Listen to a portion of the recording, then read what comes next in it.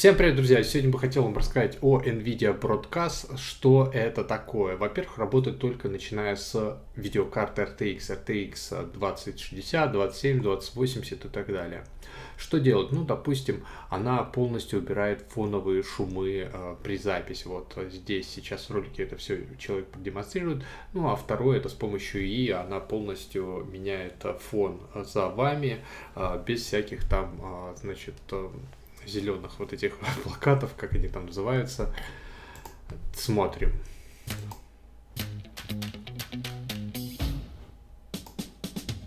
Hey everybody, I'm Brandon and I'm very excited today to talk to you about our Nvidia Broadcast app. Like many of you, I've been home a lot more lately. I've been video conferencing all day and then gaming and streaming all night, and I have a very basic webcam and microphone setup. Nvidia Broadcast makes these things supercharged with a lot of new awesome features that really bring it out using the power of AI and RTX GPUs. The first one I want to talk about is noise removal.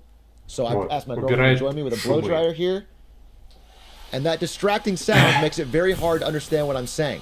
But when I turn on noise removal in NVIDIA Broadcast, you find that it's completely gone. And that blow dryer is still going. Thanks, Aaron. Sometimes, though, the audio issue isn't on my end, but on someone I'm talking to. So I've also asked my friend Jade, who I play Valorant with, to join me so I can apply noise removal to his loud mechanical keyboard. Jade, are you there? Hey, how's it going? It's going well, man. I need you to give me some of that platinum level Valorant advice that you've given me before, but this time with that keyboard going in the background, and we're going to test the NVIDIA Broadcast feature. Sure.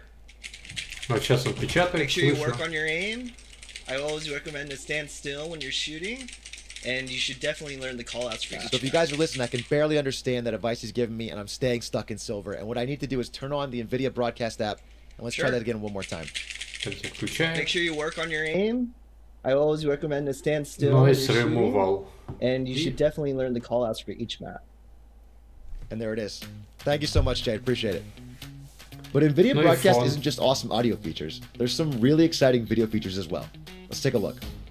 First up, we have the ability to blur your background, which you may notice that I need because I have a very cluttered and messy room. But when I turn this background blur feature on, называется background blur.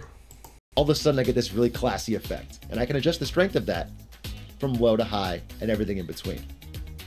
Or, if I want, I can actually replace the background altogether. Поменял фон.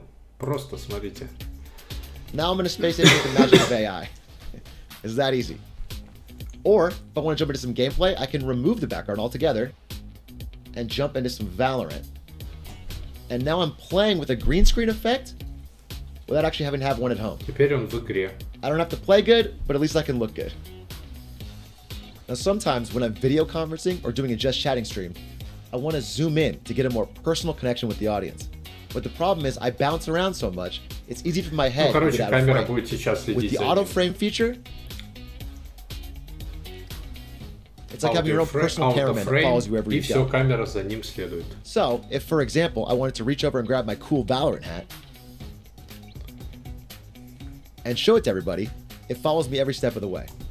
Такая же функция была в Logitech C920, по-моему, или какая-то моя. Вот. И там тоже было в программном обеспечении с Logitech то же самое 920E или C920, там тоже было слежение. Так что, друзья, вот такие вот новости, вот такие нововведения от Nvidia и, естественно, точнее, к сожалению, работает только на RTX видеокартах, это 2000 серии и дальше.